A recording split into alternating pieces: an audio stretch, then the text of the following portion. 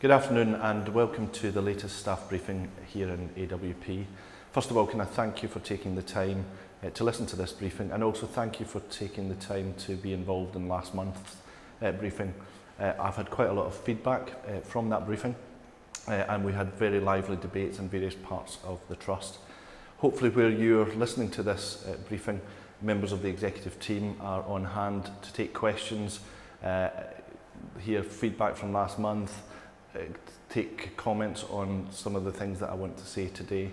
But one of the things I'd ask you to do is say it as it is. It's really important that we hear what our staff are saying. So I'm in the Rivers Cafe at Froomside at the moment, our forensic unit in Bristol, and I can recommend the coffee. It's very good. I want to do 4 things today if I can. I want to respond to the feedback we had from last month. I want to bust a few myths because there seems to be quite a lot, probably more than usual, rumours flying around the Trust at the moment. And then I want to update you on some of the latest news around the Trust direction, not least in the light of the Secretary of State for Health speech earlier in the week. The first thing I want to do though is just to say thank you again to all of our staff for the work that you do. Since the last briefing, I've done a number of things, but I worked a shift on Juniper Ward, which is our acute ward in North Somerset. I spent quite a bit of Wednesday evening on Imber Ward in Devizes, and I have to say I never cease to be amazed at this high quality dedication of the work our staff are doing, particularly in pretty challenging circumstances. And my shift on Juniper brought into sharp relief for me just how tough a gig it is working in our acute services. The other thing I wanted to acknowledge is I've had a lot of feedback recently about some of the pressure in Bristol, particularly since the changes following the letting of the new contract. And I just wanted to say to staff, we recognise the difficulties and challenges in some of our teams. Work is in hand and we're working with the local management and the triumvirate to ensure that we put effective support in. And I want to meet with staff side members and hear firsthand what the concerns are. So as I say, I wanted to start off by just acknowledging the work that people are doing right across our Trust, and to say thank you for your perseverance and your absolute dedication. So just going back to last month, and particularly reflecting on some of the feedback that we had. So I talked a bit about the importance of really continuing to focus on quality and really starting to get beyond the tasks that we've undertaken and we undertake in the Trust. You know, we improve our care planning and we address ligature points and so on. And that's really important. We've got to continue with that. But what I want us to do is to make sure that we're thinking about how we ensure consistent standards right across the Trust. So Andrew Dean, our Director of Nursing, is working with our Directors of Quality in each part of our Trust to define what those standards mean in inpatient care, in our forensic services, in our community services. And I'm asking everybody to make sure we engage in the discussion around that. There will be workshops running across the Trust that will help us to understand what we mean by those standards. So just to be clear, having consistent standards doesn't mean we want a one-size-fits-all in every part of the Trust. We want consistent standards. It may well be that the way we have to do things in Bristol differs from the way we do things in Baines, but what people can expect is that the service they receive will be of high quality, will meet the 5 domains, which incidentally we have reviewed and updated our IQ system to reflect those domains so we can understand exactly where we are in relation to those quality standards. But the way we do things locally might differ. But what we've got to use is use the whole Trust as the means of ensuring that that local delivery is as good as it needs to be. Last year, we had as many as 46 people residing in places far from our geographical area. And I think everybody would acknowledge that people do well and do much better the closer they are to home. So we've been really working hard to ensure that we bring people back to the local area. We've recently commissioned an additional 17 beds, some in North Somerset, some in Bristol, to ensure that we can offer specialist help and support closer to where people live. Last week we had as few as 6 people out of our Trust area, so that's really good improvement. But the thing that came out of last month's briefing was people were asking, so what's this thing about having to discharge patients to allow more needy patients in?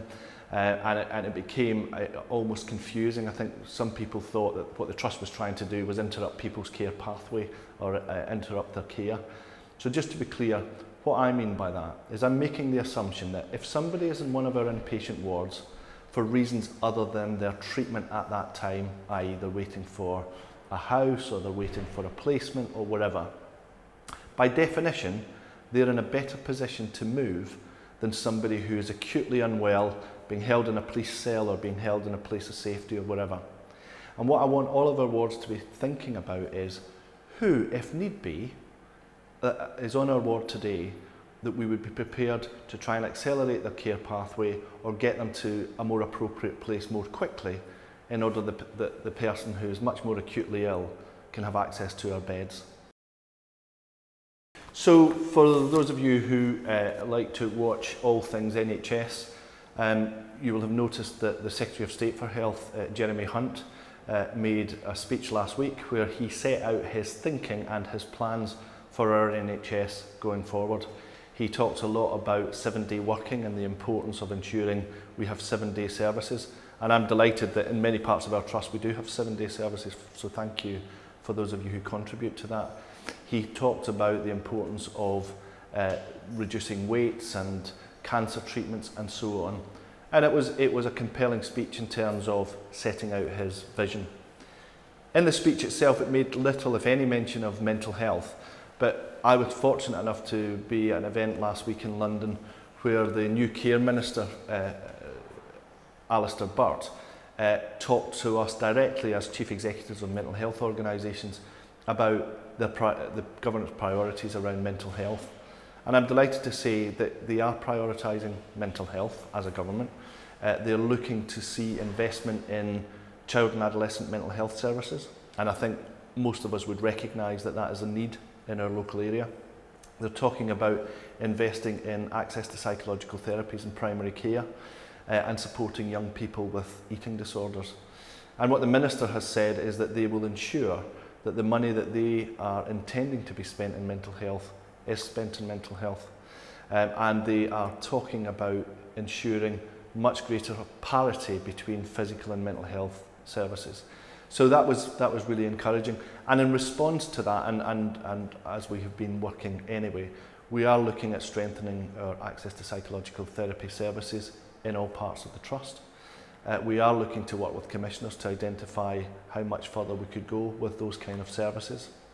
And we are currently working with partner organisations around us to compete for the provision of children's services, because as a board we believe that mental health should be a whole system of care irrespective of age.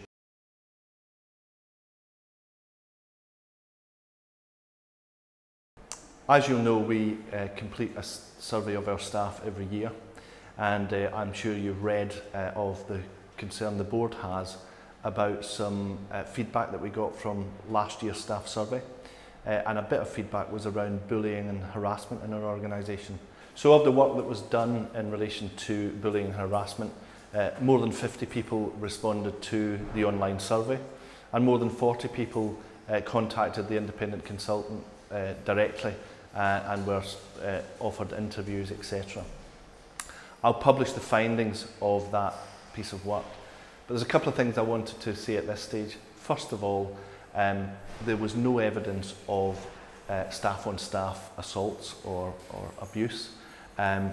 There was no evidence of systemic bullying across the Trust, but there was clearly some pockets of issues that we have to deal with, and I will publish the findings of that piece of work in the next few weeks. And I will also be really clear about what we plan to do to address those issues as a Trust. Having carried out the work and having committed to following it up, it doesn't end there. I think I want to really encourage people, if you believe or experience any sort of bullying or harassment in our Trust, there's a hotline, the number will be on the screen. There are various ways that you can address that.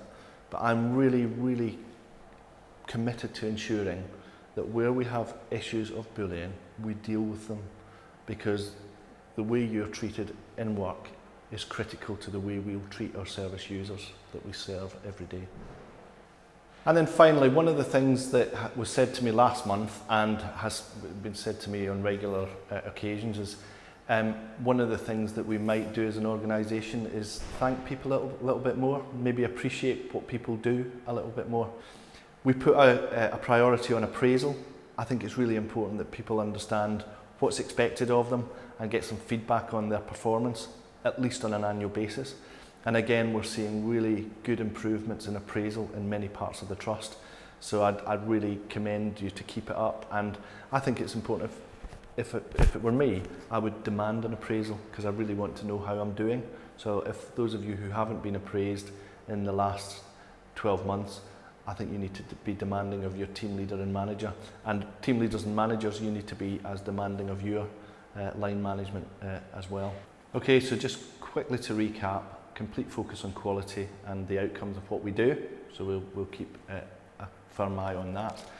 Recognition that we've got some real challenges in and around the trust, and that's going to continue.